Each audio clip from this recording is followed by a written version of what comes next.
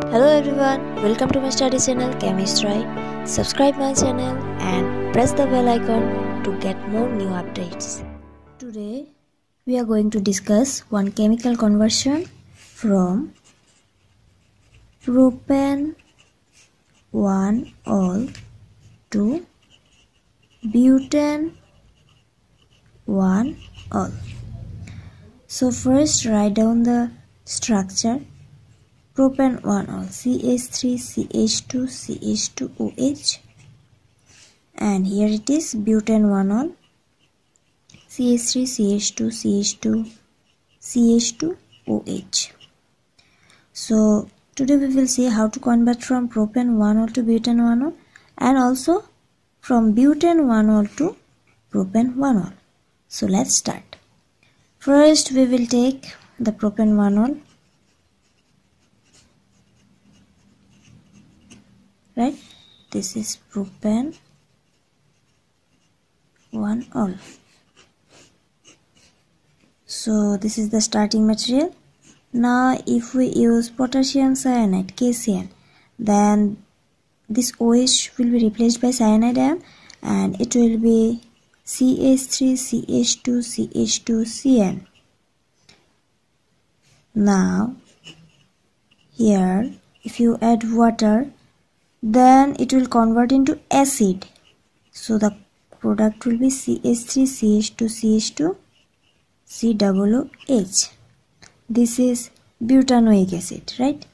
Now in butanoic acid, if you do reduction by using lithium aluminum hydride, then this acid will convert into alcohol and the product will be CH3CH2CH2OH. Now you just see this one is butan-1-ol.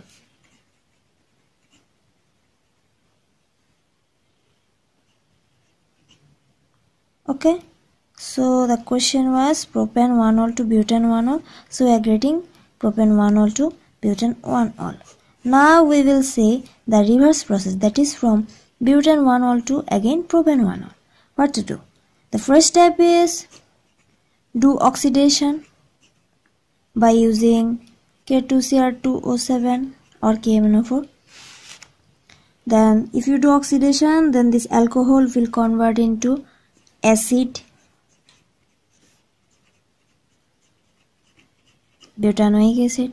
Then if you add concentrated ammonia and heat, then this acid group will convert into amide group and the product will be CH3CH2CH2CONH2.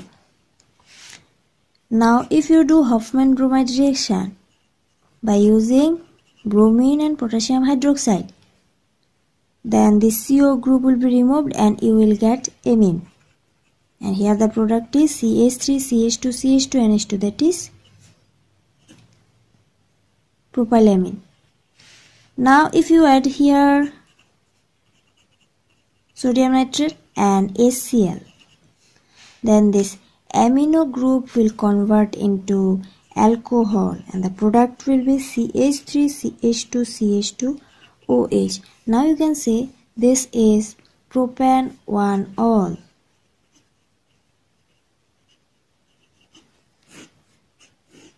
So you are again getting propan-1-ol from butan-1-ol.